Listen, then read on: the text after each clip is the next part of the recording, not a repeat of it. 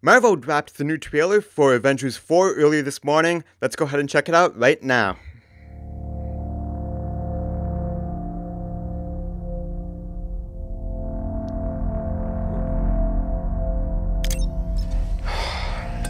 This thing on? Hey, Miss Potts. If you find this recording, don't feel bad about this. Part of the journey is the end. Just for the record, being adrift in space with zero promise of rescue is more fun than it sounds. Food and water ran out 4 days ago. Oxygen will run out tomorrow morning. That'll be it.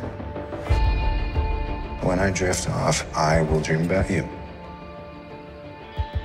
It's always you.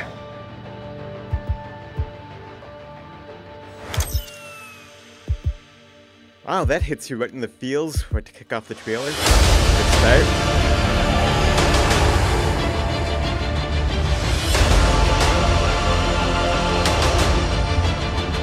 Thanos did exactly what he said he was going to do. He wiped out 50% of all living creatures. We lost, all of us. We lost friends. We lost family. We lost a part of ourselves. This is the fight of our lives. This is going to work, Steve. I know it is. Because I don't know what I'm going to do if it doesn't.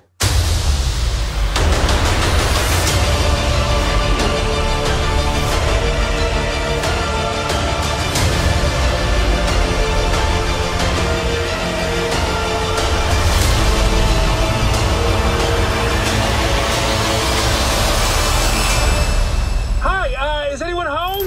This is Scott Lang. We met a few years ago at the airport. Germany. Got really big. Is this an old message? Ant-Man, I know you know that. It's the front door. That's me. Can you buzz me in? All right.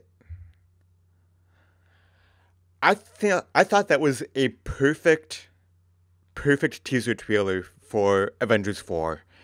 It didn't show us a lot. It showed us just enough to pique our interest, to let us know that this movie is coming. It's now coming out a week earlier. They did bump up the date to April 26th, which is awesome. We get it 1 week sooner. I like that they did not show any of the dusted characters. So we still don't know what happened to them. Obviously, they're going to be coming back, right? Because we're getting Spider-Man Far From Home, which I believe rumors are that we're going to be getting a trailer for that tomorrow. But that's coming out. I had kind of thought that we would see some Captain Marvel in this trailer, especially because they showed the Captain Marvel trailer first. And now this one, and like I said, I'm hearing rumors that we will be getting Spider-Man Far From Home tomorrow. But yeah, I like that they focused just on the people that we know survived the snap and their desperation and their downtroddenness. And oh my golly, that opening scene with Tony Stark, adrift in space, sending that message to Pepper was fantastic and a great start to this trailer. I thought it was perfect. Showed me exactly what I wanted to see. Showed us just enough to let us know where the story takes place and what our heroes are up against. But it doesn't show us much of the story and what they're gonna do to fight back and try to overcome life after the snap.